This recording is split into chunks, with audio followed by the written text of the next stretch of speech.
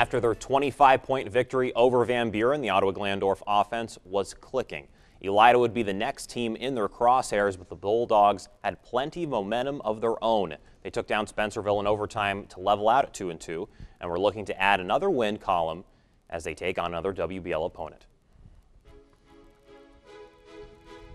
We're broadcasting this game tonight on WOSN and TV 44. And here's Nichols down low, the putback, and scores for two. Now Bittner with the steal, and Alt takes it right back, and he finds Westrick, who lowers his shoulder and scores inside the paint. Now here's Bettner. Straightaway three from up top, and you can count it. Now here's Westrick again. Powerful in the post, catch, and score. Take a look at our final score from Ottawa-Glandorf. 75-45, the Titans taking care of business. Catch this game tonight at 11 p.m. on TV 44.